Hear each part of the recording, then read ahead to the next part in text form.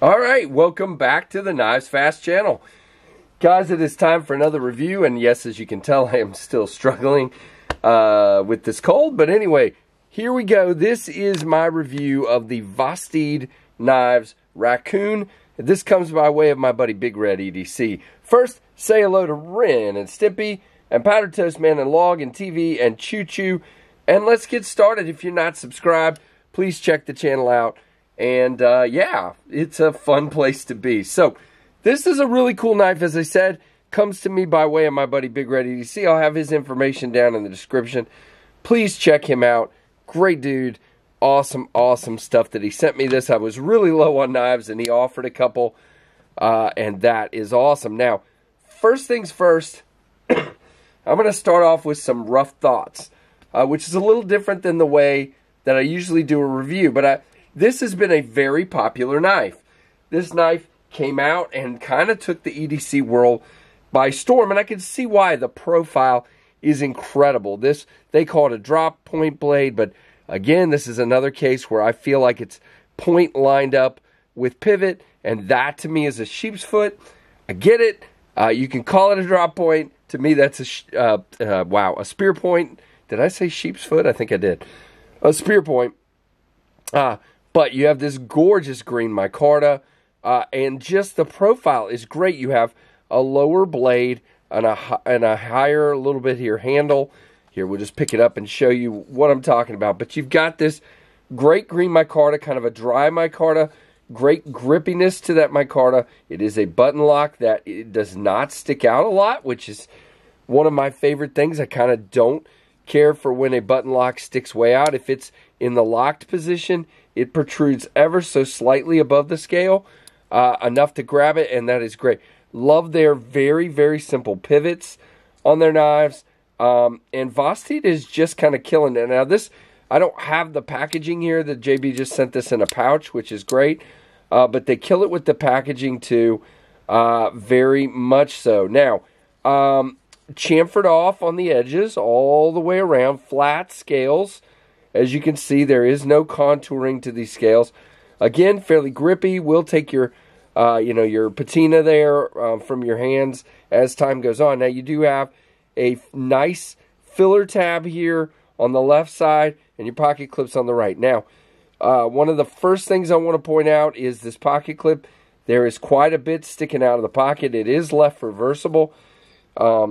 It is, the pocket clip is set into the scales a little bit, and it also, I mean, all the way flat, and also has flat screws. But this is a very, very, very low profile clip, which is a good thing. And it, in reality, and I'm just going to do this again to remind myself, yeah, it goes in and out of the pocket fine. The ramp is very good to the clip. It's not a problem. So, in this regard, they really nailed it because now it disappears ergonomically in that grip. Now, do I wish it was a little bit higher, like towards the end there? What's interesting to me is the clip is actually screwed into the liners inside. There's your full inset steel liners, which is great. It is great to see a company from China, in this case Vosteed, doing inset liners. Most Chinese companies with their knives, if they're G10 or micarta, they are exposed liners, and this is great. You do have a matching backspacer of that same micarta. You have thumb studs for opening. You do have plenty of room here for sharpening, and a very high flat grind with a stonewash there. As you can see, very beautiful. You got Vosteed written here. The studs are back out of the cutting path, 14C28N, and Raccoon written on the blade right there. Now, the one thing that kind of surprised me about this knife, because so far you've not heard me say anything bad. I mean, the lockup is fantastic. No lock rock, no blade play, nothing whatsoever. It's fit and finish are great. It's dead centered. Great action as far as opening and closing. But what surprised me was I had heard from a lot of people of how fidgety this knife is. This particular one, it does drop, but it is definitely not as droppy as a lot of the other button locks I've experienced. the CJR Pyrite for RB Pyrite, or even the CJRB Lago that I have in right now. It's just a little more stiff, if you see what I mean there. Now, can I force it in? Sure. I could definitely, well, see, I'm still struggling. But, you know, I can definitely, there you go, force it down by using a wrist flick. So does that make it fidgety? Sure. Would I prefer it? Here's the Lago I was just talking about. We're about to do a review on that too. I mean, look at how it just drops down in there. I mean, that's what I want in a button lock. I just want it. Man, I'm doing a bad job. This angle is really hard, guys. But trust me, this one is more droppy. Way more droppy. And I'm just having a hard time today. I don't know. But if I give it some wrist, it goes. But if I just want it to drop, it's just stiff and doesn't want to go all the way in. And I don't understand that part. Now, does that mean it's bad? Absolutely not. This is a fantastic knife. Ergonomically, I come right here and 4-finger grip, and that feels fantastic. You can choke up here, but I would be very careful to stay back and trigger so that you don't get up on that corner of that blade. Not a great option there. Now, your jimping is back here. So if you're a person like me that holds your knives kind of like this, you'll be out here with no jimping. Doesn't bother me, but I know for some of you that's a point to remember as well. Now, here is the reason that this knife is so popular. Now, unfortunately, it's so popular, I cannot find any available right now. But this thing is $59, and I know there's been some discount codes and different things like that. I don't have any right now.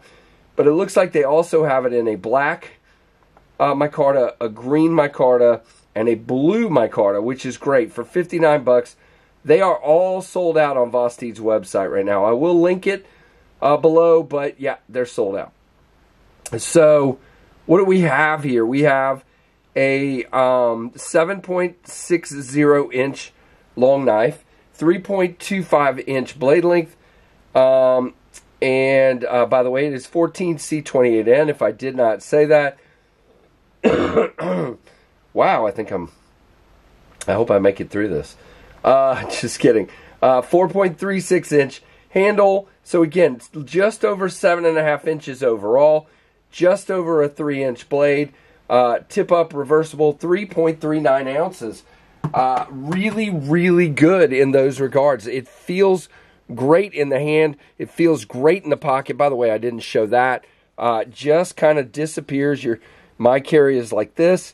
Just kind of disappears in the pocket. Plenty of room to stick your hand in your pocket.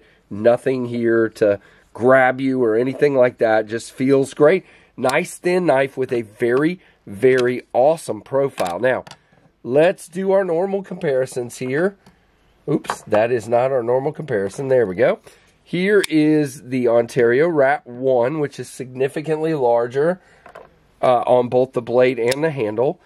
And the Rat 2, which is going to be a little bit smaller in the blade and a tiny bit smaller in the handle. So there's a look at those three. Very, very cool. Now, I do still happen to have the Drop Bear, which has been compared to it, and which, by the way, is also quite a bit more fidgety, but a different lock type. Just to show you, it is a little bit bigger in the handle and the blade than the Drop Bear. And I'm trying to think if I have anything else that you guys would be interested in seeing comparison-wise, and not really at this point, but we'll just put the Lago out there since I showed it earlier. Lago is a little bit bigger in the handle and the blade than the Raccoon. So there you go. There are your comparisons. So what do you guys think of this one? Again, I know this has been extremely popular, and you can see what I'm talking about. You see how it just stops short? That's what I'm trying to get across. I had a hard time showing it a minute ago. I'm just a little bit surprised about that. It just feels like, now see, there it went. But sometimes it just does that. And I don't know why. And that's really my only complaint with this knife. And it may just be this particular model. I don't know. I know this has been very popular. So please sound off below. Is yours way more droppy and fidgety than that? let me know. So guys, give me a comment down below. Give me a thumbs up. Hopefully you enjoy this review and this knife. It's fantastic. Literally don't worry about my little knock there. It will probably break in over time. May even just need some oil. But again, it's not my knife. So there you go. It is a fantastic, fantastic, and beautiful knife.